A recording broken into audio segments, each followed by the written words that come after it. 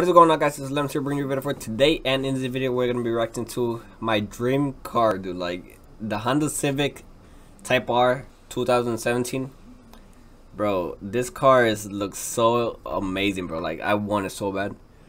Like I see this car a lot in the street, and it's like so beautiful. So we are just gonna be reacting to my dream car. Okay, so the title of this video is 2017 Honda Civic Type R Red Line Review. We are just gonna watch it, see how it is, see how it looks, or yeah, let's get it. Follow the Type R history, and you'll know that Championship White signifies the first time Honda ever won F1 racing back in 1965. This is a unique color for the Type R. So you can see with this all-new model, Honda's stuck with a lot of the traditional styling elements. The first one you're going to notice, obviously, the red Honda badge. Only Type R models get the red badge. There's also a small little Type R badge in the grille. But thankfully, Honda also brought this car into the 21st century. It has a lot of modern premium elements. All Type Rs will come in a well-equipped touring trim, which means you'll get standard full LED headlights, LED turn signals, LED daytime running lights, LED low and high beams. You also get standard LED fog lights, which definitely make this car a premium-looking car at night. It signifies the fact that this is the hierarchy of the Civic lineup. The rest of the front fascia, definitely very aggressive. Some have even criticized it for being overstyled. However, I think this car is bold. It needs to be overstyled. It's a Type R. It needs to stand out. You have this carbon fiber accented lip spoiler, some red accents. The whole bodywork in the front, the sides, the rear, they're all functional. It all adds to making this car slip through the wind. It also helps push the car onto the road because, as you guys know, Type Rs are supposed to be track-ready vehicles. Now, the hood, it is an aluminum hood. It saves about 12 pounds versus a steel hood. And the hood scoop here, it's functional. It feeds air into the intercooler, which helps cool down the 2-liter turbocharged engine. Now, if you want to follow me over to the sides, you're going to notice one thing that will catch your eye immediately: these massive 20-inch wheels. These are standard on all Type Rs. They're wrapped in 245 30 series rubber on Continental summer tires. And then the brakes behind those wheels, massive brakes. These are 13.8-inch cross-drilled and vented rotors. If you're keeping score, that's about 3 inches larger than what you get in a garden variety Civic that your neighbor owns. And they're all clamped down by Brembo 4-piston brakes with high-friction, high-performance pads. Remember, this is supposed to be a track-ready vehicle. Now, the rest of the profile of the Type R, this car only comes as a hatchback, as you guys know. It's built in the same assembly plant in England as the other hatch models. And the car itself is actually bigger than a standard hatch. The overall length is about 1.5 inches longer because of the front and rear bodywork. But really, what you're going to notice the most is the fact that this car is significantly wider, about 3 inches wider than a standard Civic. That's because of these puffed out fenders, the larger wheels and tires, which are significantly wider. Now, a couple things you're also going to notice here: functional air vents here to help with cooling the engine and the brakes.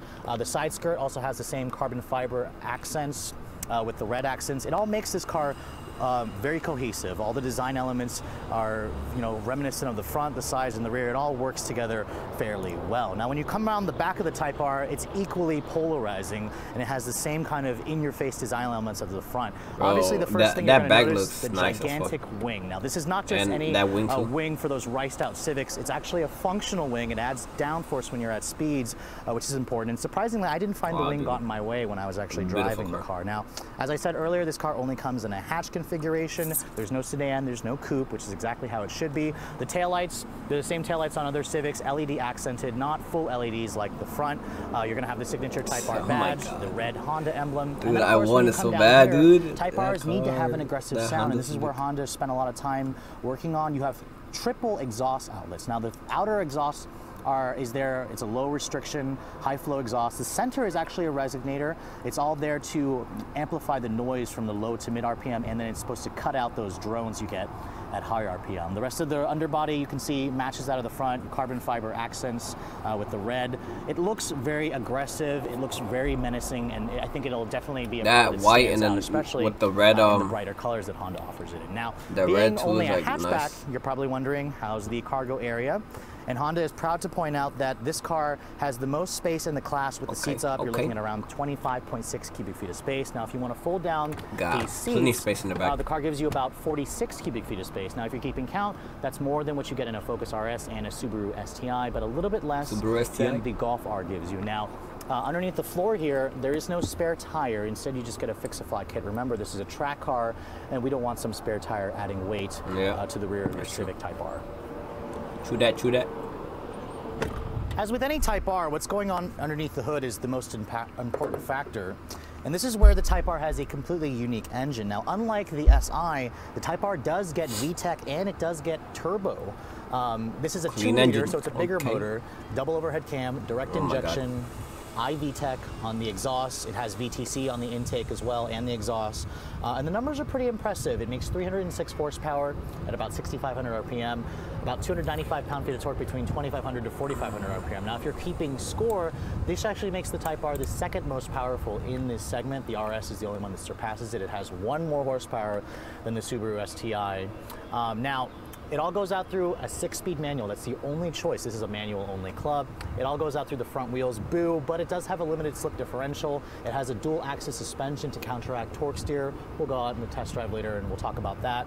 But fuel economy is actually not bad. It's rated at 22 in the city, 28 in the highway. Please put premium gas in it, which is roughly matching that of a Golf R, way more efficient than an RS or a Subaru STI. Now, the Type R is lighter because it is not all-wheel drive. It weighs around 3,100 pounds, about 300 pounds less than its all-wheel drive competitors. So Honda says you don't need the all-wheel drive out on the track. We'll go out into the track later on, and I'll show you guys if that's seriously the case. Okay. All right, now just to like the any interior. car, the inside of the Type R is going to be a very important aspect. This is where you're going to be spending the majority of your time. Now, first of all, every Type R will come standard with the smart key access system with push-button start. No remote start. This is a stick shift, of course. But when you start the vehicle up, you're probably wondering, how does it sound at first? Clutch and then start it up. Now, because it's push-button start, all you have to do is just put the clutch in, keep the key inside the vehicle. Let me turn off the air conditioning and let's hear it really quick.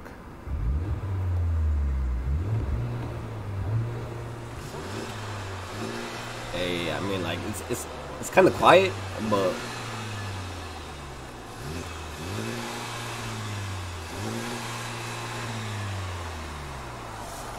unfortunately, it's limited to around 3,500 RPM, but you can actually hear the blow-off valve, and it has that nice deep growl that the SI didn't have that I was kind of disappointed by. Now, when you shut the door, it sounds nice and solid, just like all the other Civic platforms. Now, looking at the rest of this interior, it has a lot of elements in it that differentiate it from a standard Civic. The first thing I'm going to notice are these seats. Yes, sir. These are specific to the Type R. Nice they are seats. not All red. Recaro. They're Honda designed, very white aggressively stitching. bolstered race seat. And you even have these little slots here for an aftermarket racing harness that you can easily retrofit if you guys decide to take this to the track.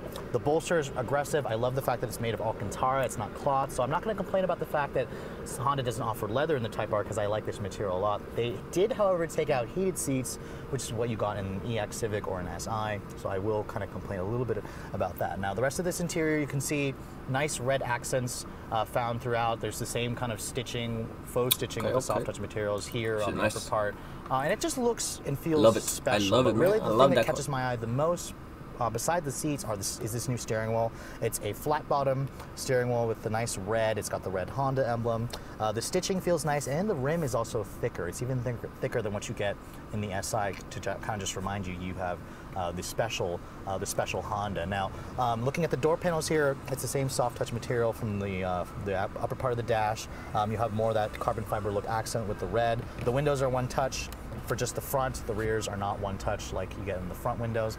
And when you look at the center stack here, you get the premium head unit. Now, it's the same head unit you find in a touring Civic, so you actually have full navigation. You have Android Auto and CarPlay. When you go to the home screen here, you can see here, go to the navigation. It gives you the newest version of the Honda map system, where it's kind of a Garmin-based system. It looks a lot better versus the old one, and I like the fact that Honda made nav standard. Now, as you saw earlier, it's got Honda Link, so it's got Apple CarPlay, Android Auto.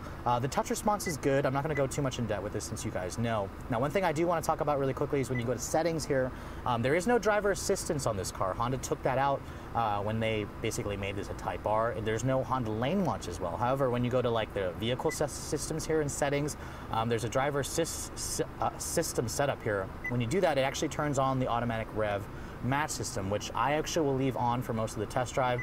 It actually is the first production Honda to get automatic rev matching, so that's something I really want to go over later on in the video. Now, when you put the vehicle in reverse, you also get a backup camera. It's standard. It's got the 3 views. There's no parking sensors, so you guys saw those little indents for sensors bro. on the back. That are actually blue looks nice not too. there. They took it out to save weight on this car. Woo! Now, one choice only on the transmission, 6-speed manual. It's got a nice metal shift ball to kind of show that this is a Type R. The throws are super short. This is the best shifting Honda transmission, modern one, that I've driven so far. It's just a really great transmission that if you guys have to drive stick, this is the one you want to be it in. Now, the rest of the center console controls here, all Type Rs will have a unique placard to show the whole the interior rarity looks of this so car. This one clean. being is number 468 off the production line. So again, make sure you guys make a note of that if you actually decide to buy this car. This controls the drive mode selector. It will always default to sport when you start it up. Push it down, it goes into a comfort. Push it up, it goes into R+, which is basically like a track mode. It makes everything much more visceral. The ride gets firmer, the steering gets harsher, and then the exhaust noise gets a little bit more pronounced. The center console here, the same stuff you find in the SI basically. It's nice and Alcantara padded. This adjusts. It's got deep cup holders here. You have USB ports down here and then back here for the Apple CarPlay. And overall, the Type R's interior certainly feels like it's up there in the hierarchy lineup. The only thing you're missing is there's no sunroof because, again, that adds weight, lowers the center of gravity, and the Type R is only a 4-seater. That's always been a Type R tradition. There's no actual center seat like there are in the regular Civics. So this class of vehicle is supposed to be a practical vehicle when you need it to be, and this is where the Type R also excels. This is still a Civic, so... The whole interior, the outside of the car, the fucking the wheels, we saw the engine, we saw all that. So yeah, but yeah, bro, this car looks so beautiful, dude. Like I can't wait until I buy one, or like be able to buy one. But yeah, I hope you guys enjoyed. Leave a like and subscribe if you're new, and yeah, peace out.